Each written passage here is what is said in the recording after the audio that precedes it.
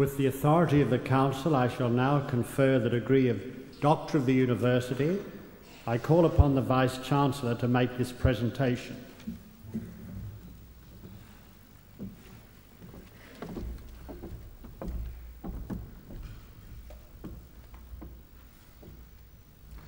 Chancellor, the Council of the University has resolved to award the degree of Doctor of the University to Sir Anthony Mason, AC KBE.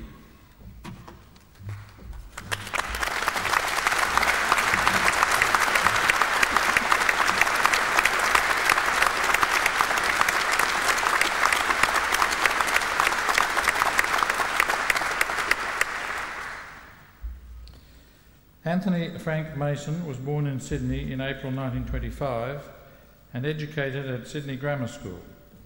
Upon completion of his school years, he joined the Royal Australian Air Force and was sent to Canada for pilot training as the Second World War was coming to an end. Upon his return to Australia, he won a scholarship under the Commonwealth Rehabilitation Training Scheme for ex-servicemen, studying arts and law at Sydney University. After a brief period, completing his articles at the Sydney firm Clayton Utz, he went to the Sydney Bar in 1950, where he quickly made a reputation for himself as one of the dominant figures in commercial and equity work. Anthony Mason was noted for his profound knowledge of cases and legal principles and his astonishing powers of recall.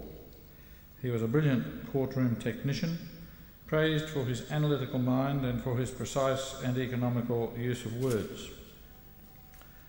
Anthony Mason's emergence as an eminent lawyer was apparent to many senior lawyers at the Sydney Bar during the 1950s. During this early period, he came under the influence of the prominent QC, Jack Asprey, and both Morris Byers QC and Garfield Barwick QC had great respect for his talents and his effortless grasp of the law. In 1964, he became Commonwealth Solicitor General at the age of 39. As well as appearing for the Commonwealth in all the major constitutional cases over the next 5 years, he also played a significant role internationally in developments for codifying and coordinating international trade law. He served as Vice-Chairman of the United Nations Commission on International Trade Law in 1968. In 1969, he resigned as Commonwealth Solicitor General and moved back to Sydney to accept an appointment as a judge of the Court of Appeal in the Supreme Court of New South Wales. In 1972, he was appointed to the High Court by the McMahon government and became Chief Justice in 1987, the position from which he retires later this month. In recognition of his leadership and eminent service to the legal profession and to Australian law, Anthony Mason was made a Commander of the Order of the British Empire in 1969 and subsequently a Knight Commander of the Order of the British Empire in 1972 and a Companion of the Order of Australia in 1988. Sir Anthony's tenure on the High Court has coincided with a movement toward a more contemporary interpretation of the issues before the Court and a more broadly based interpretation of Commonwealth powers under the Constitution. This is true of the decisions concerned with Section 92 of the Constitution, dealing with free trade between states. Rather than apply historic doctrine in a legalistic manner, he has supported the application of a new and simpler test to decide whether restrictions on interstate trade are valid or not.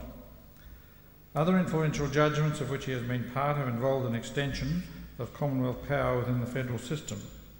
Included in this category are the Koowarta and Dam cases in 1982 and 1983 respectively. One of Sir Anthony's most famous cases was the Commonwealth versus Fairfax case of 1980. His concern for the rights of the individual were evident when he was asked to consider the granting of an injunction to the Fraser government against the Sydney Morning Herald and The Age to prevent publication of extracts from a book containing defence and foreign policy material. He was not disposed to accede over readily to the arguments of the government based on claims of confidentiality. In his judgment, he said, "It is unacceptable in our democratic society that there should be a restraint on the publication of information relating to government when the only vice of that information is that it enables the public to discuss, review and criticise government action." A similar philosophy has been apparent in more recent years, with a series of judgments upholding civil liberties. In particular, the 1992 decision striking down government restrictions on political advertising sought to protect citizens' rights and guarantee the freedom to discuss questions of politics and government. During Sir Anthony's tenure as Chief Justice, he has demonstrated outstanding intellectual leadership. His high standards of personal integrity and his accomplishments have also been recognised by the educational sector, as well as being awarded honorary doctorates from the Universities of Sydney, ANU, Melbourne, Oxford and Monash. He has also served as Pro-Chancellor of the Australian National University from 1972 to 1975 and is currently the Chancellor of the University of New South Wales. It is especially fitting that the Council of Griffith University, a university named in honour of Sir Samuel Griffith, one of the authors of Australia's Constitution and the first Chief Justice of the High Court, should honour Sir Anthony Mason in recognition of his long and distinguished leadership and eminent service to Australian law. Chancellor, it is with great pleasure that I present to you Anthony Frank Mason, Companion of the Order of Australia, Knight Commander of the Order of the British Empire, for admission to the degree of Doctor of the University.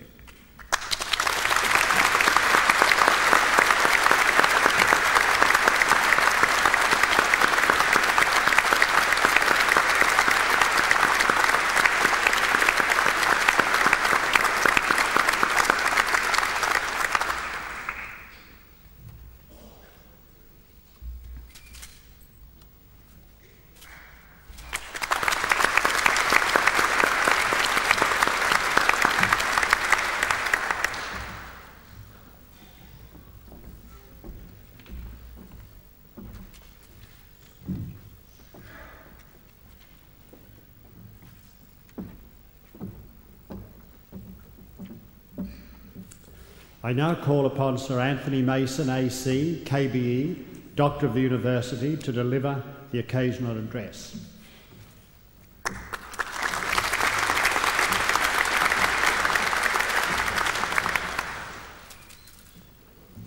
Chancellor, members of the University, distinguished guests, ladies and gentlemen, I take special pride in receiving an honorary degree from this university. As you have heard, it bears the name of my illustrious predecessor, the first Chief Justice of Australia, Sir Samuel Griffith. He had been Chief Justice of Queensland and before that, Premier and Attorney General of this state. He was a successful and astute politician. At the same time, he was a classicist of distinction.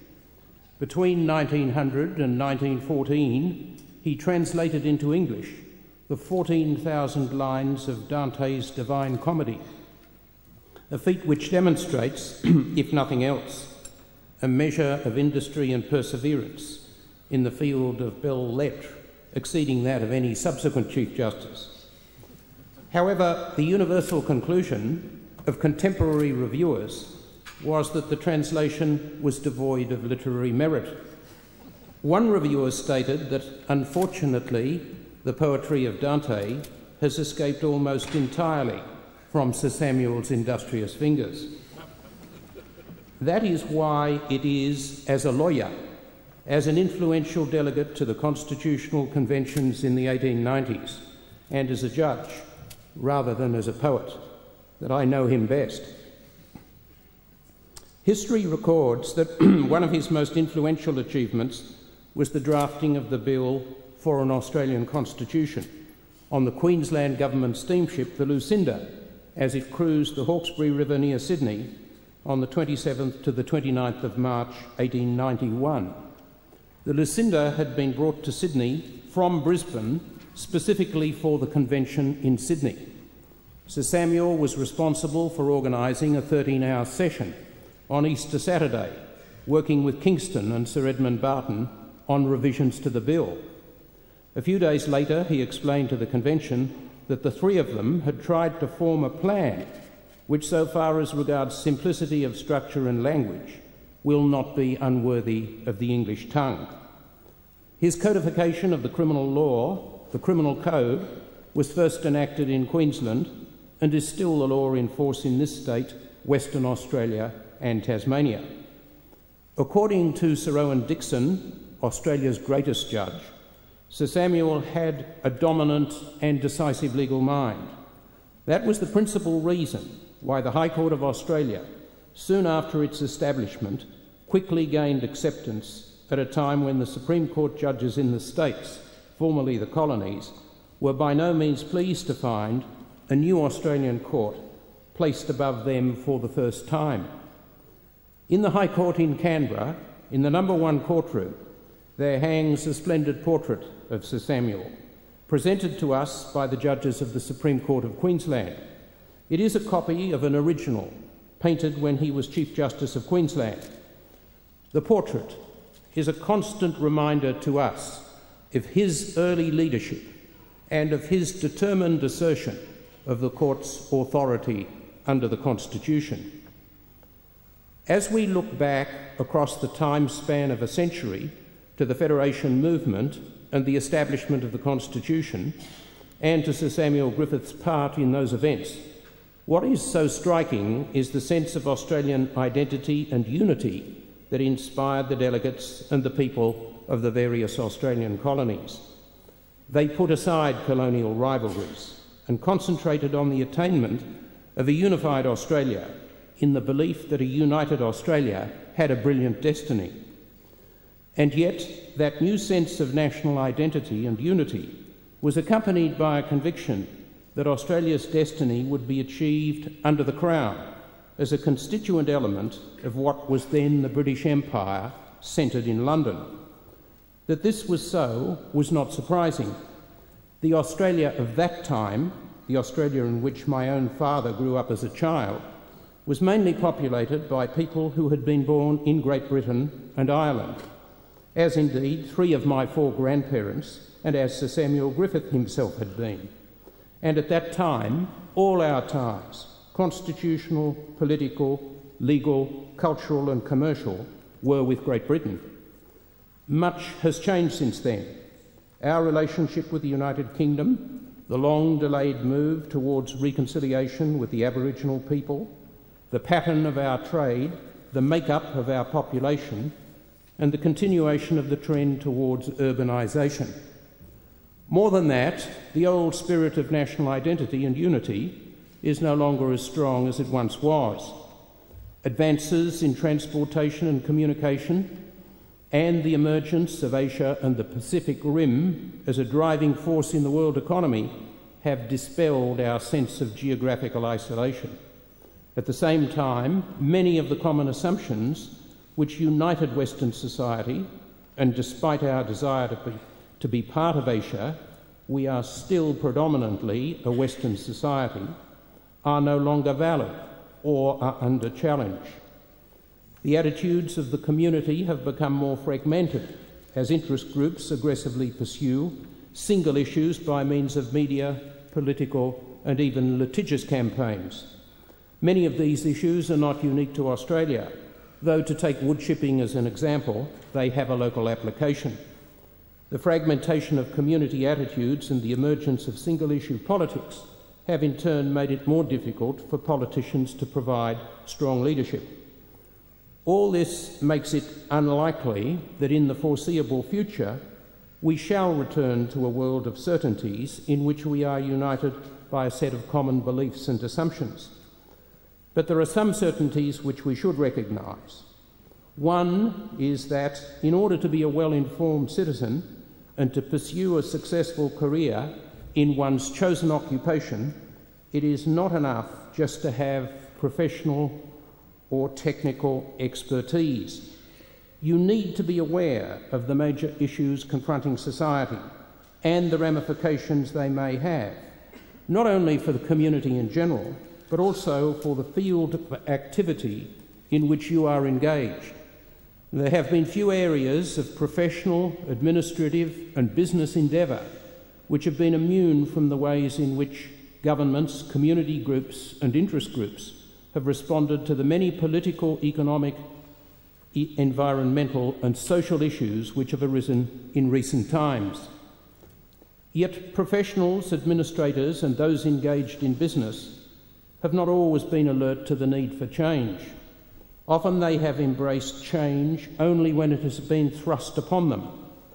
An occupational mindset, insulated from glimpses of broader horizons and from notions of service to the public, is sometimes responsible for such short-sightedness.